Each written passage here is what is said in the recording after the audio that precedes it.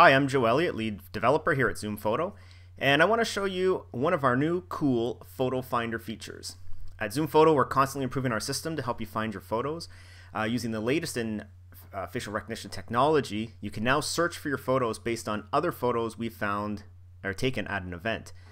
With Foam Fest, for example, many times bibs are obscured by foam or mud, or they've just fallen off, so our indexers are unable to tag you in the pictures. But we still took those photos, so we want to make sure that you have them. So I just want to show you an example of how this works. Let's pretend that this is me, and this is from Foam Fest taken in Ottawa in 2017. And here's how this works. First, we want to find a picture of ourselves, preferably with as few faces as possible. And the reason for that is our facial recognition system will look at all the faces in the photo and display results for all of them. So if we pick one, let's say we pick this picture here. Let's open it up. So let's pretend I'm this guy, 37390, because that one's tagged. I can click this button here, Search Face Database for more, and just give it a second, and it pulls up more pictures. So obviously it's going to pull all these ones because they look very similar. It's going to pull these ones, which if you take a look, if this is me, I am indexed in. Oh, now it's pulling. So this here would be me on the lily pads. So this is really simple to do. I can just copy and paste my bib number in there, submit a correction. This is me again, submit a correction.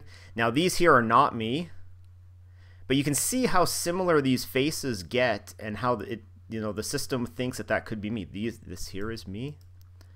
So just in one quick second, I've found some more pictures of myself and was able to add them. This is so much easier than having to go through the quick links myself. I let the system do the work. Now, how it works is bib numbers separated by a space is what we want. And after I submit this correction, it's going to go to our staff and they're going to either approve or reject the correction. So sometimes people will type in all sorts of stuff and hit submit. That's not what we want. All we want is the bib number, and if there are two people, bib number with a space.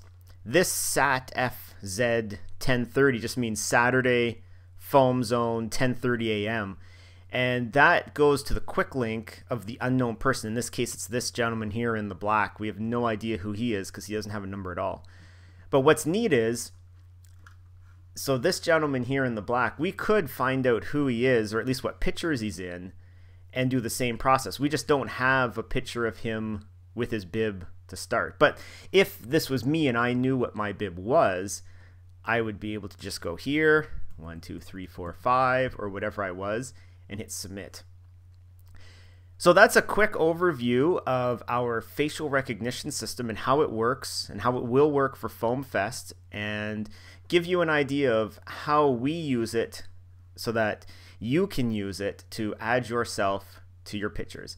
Again, this is Joe Elliott from Zoomphoto. Thank you very much. Have a great day.